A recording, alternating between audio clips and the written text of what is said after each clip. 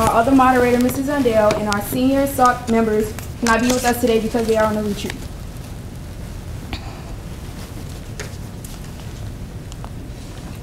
Goal 1 is engaging the school community. At Christ the King, we work together to complete a common goal. Our goal is to become well-rounded men and women for others. We are required to complete a certain amount of service hours each year. However, students often go over that goal. When they do, they are rewarded a certificate twice a year to the 10 Plus Club. We advertise our service events by announcing them during prayer, passing out flyers, and we also have students tell past experiences. And we have SALT ambassadors walk around the classrooms to explain like the upcoming service events. I myself was a SALT ambassador for Linton campaign for Lourdes Children's Hospital. But we also have ambassadors for other trips like ASP. This will be my second year attending. This year we have collaborated with the National Farm. This year we have collaborated with the National Honor Society on one of our biggest events called Dignity Breakfast, and we have more students involved each week. By completing service hours, we become better leaders. We learn situations that we never knew before, and that motivates us to do more service. Goal 2 is establish an effective leadership team. We at Christ the King have established an effective leadership team by making our students an action leadership team an application process. The application process consists of academic achievements, citizenship, Christian service, and answers to the short answer responses. We also participated in the SALT Day of Reflection. During the SALT Day of Reflection, we planned events throughout the year, and we designed chairmen for events. And we also engaged in team building exercises such as lava and other brain teasers. Goal 3 is expand volunteer capacity. Our best strategy for increasing volunteer service is to get the word out. My SALT team members and I take full advantage of this opportunity. Some ways that we spread out our service is by a Christian service board, which tells all upcoming events, morning and afternoon announcements, which updates us. We visit classrooms to inform, and flyers and posters to keep in touch. Service hours are very much a requirement for graduation and also a part of our religion grade.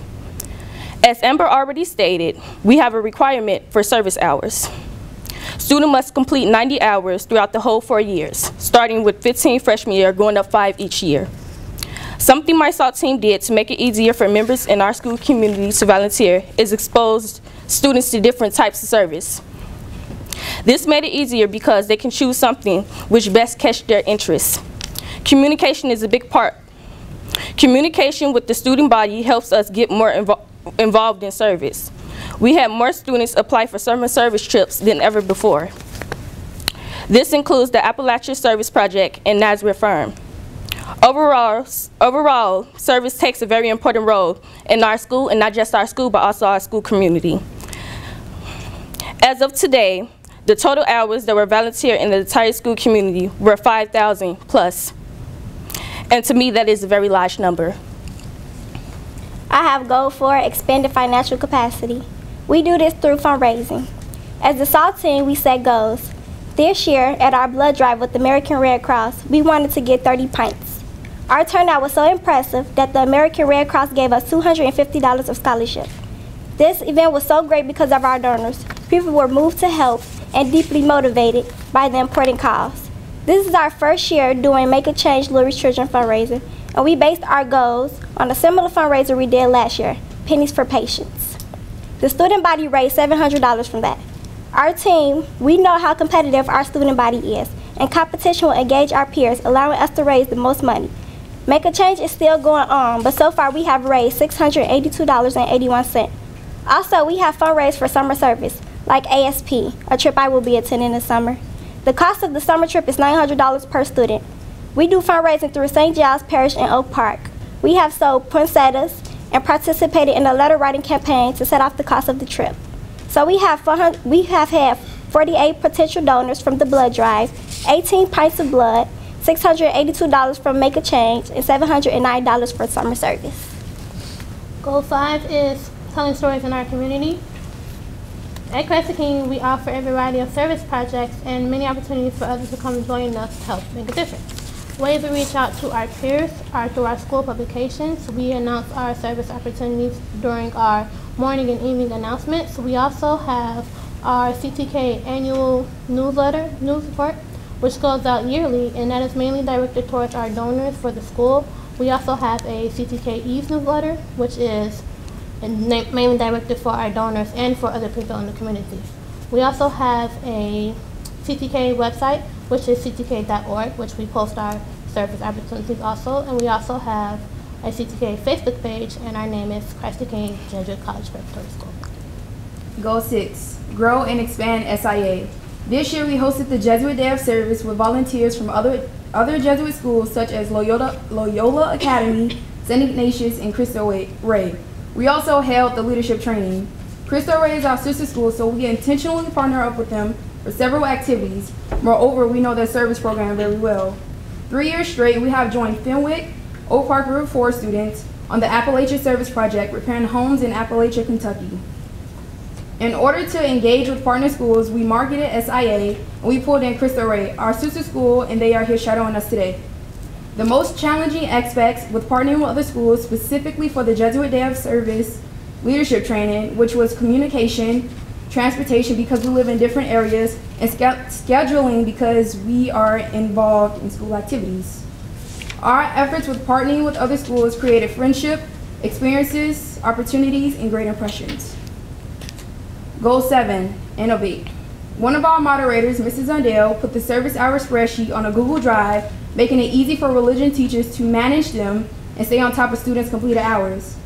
We asked clubs and teams to commit to do at least one service hour event together. The National Honor Society committed to 2 dignity breakfasts. While we would have liked more clubs to get involved this year, we believe participation will expand next year. Last year's SALT team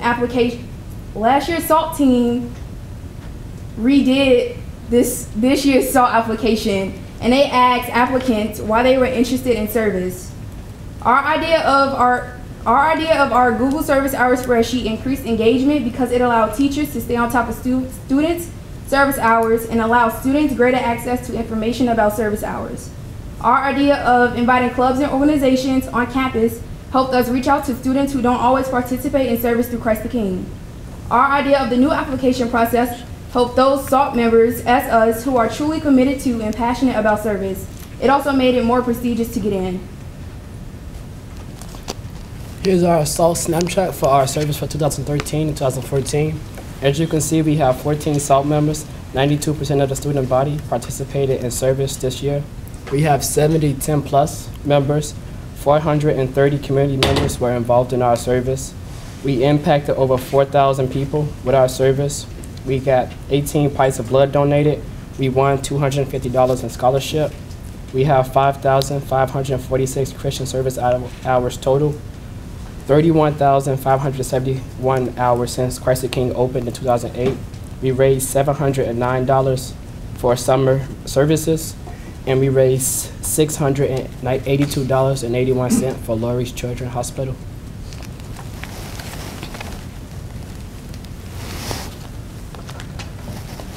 Thank you.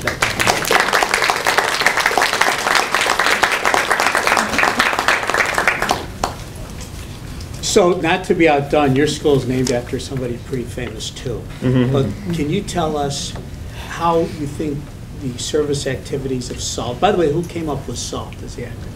One of the seniors who's not here. It was nice. But how does that fit in with your religious training? And do you think it gives you an advantage or disadvantage or makes no difference as compared to a secular school in terms of promoting service? Well, I think that it's combined with us because we are a faith-based school. I mean, because, normally you'll think that public schools wouldn't really incorporate, service or something because of public. But us being a religious school, service is one of the main things that we try to put out for our students because it's not just, doing the work, it's why we do it and how we do it to help others. So I think that's mainly incorporates with us. The service hours are phenomenal. The dollars raised, are good and every dollar helps. what do you guys plan to do to increase the fundraising impact of the program over the next couple of years? I'll say that we'll have to more likely like expand like within our school community and not just like our school, but yeah, like expand for get students like more involved, more wanting to do it to catch their interest. So yeah.